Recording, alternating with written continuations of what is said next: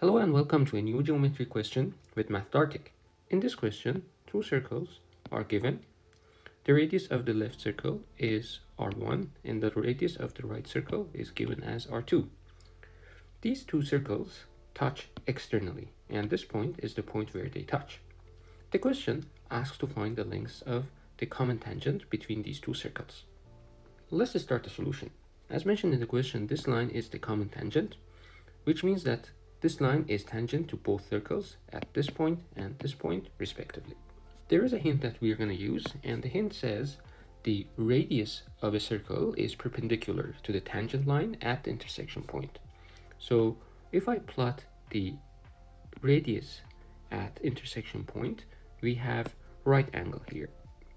And if I do the same thing for the other circle, we have a similar situation and we have right angle here. We know that this is r1 and this is r2. Next is to add a segment that connects the center of these two circles. So I'm going to connect the center of these two. So let me adjust this. Okay. Now if you take a look at this shape, we have a shape which is not rectangle. One common mistake that students make is to assume that this is a rectangle and this is r1 plus r2, so this length is r1 plus r2. But this is not the case because these two angles are not right angles, and we can't assume that this is a right angle and this is a rectangle. And we can't assume that this shape is a rectangle. However, there is a way to convert this shape into a rectangle. So if I draw a line parallel to this common tangent starting from this point, I will have a shape like this. So let me try it. So let's say I plot this one. Because this line is parallel to this line, this angle is right angle, we also get right angle at this point. And the same thing here, because these are two parallel lines and this line crosses these two parallel lines, we have same angles at these points. Therefore, the shape that I plot here is a rectangle. So if that is rectangle, I know that this section is r2 now, and I can write it down. This side is r2 and this one was r1, so the remainder is r1 minus r2. So this one is r1 minus r2, and also we have right angle here, right angle here, right angle here.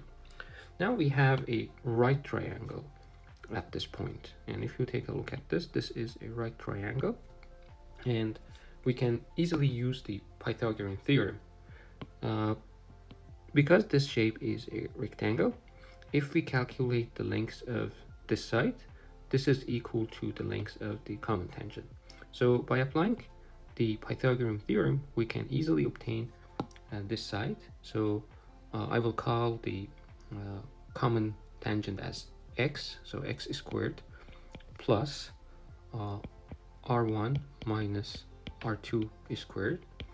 So we have this side squared plus this side squared is equal to this side squared, and this line is the line that connects the center of two circles, so the length of it is r1 plus r2. So this one is r1 plus r2 squared. So x squared is equal to r1 squared plus r2 squared plus 2 times r1 times r2 minus r1 squared minus r2 squared plus 2 times r1 times r2. Therefore, we have x squared is equal to 4 times r1 times r2. X is equal to 2 times square root of r1 times r2. Yeah, this is the end of this video. There are other ways to solve this problem. If you have an alternative solution, please share it in the comment section below. If you like this video, please don't forget to press the like button and subscribe to my channel for more videos like this.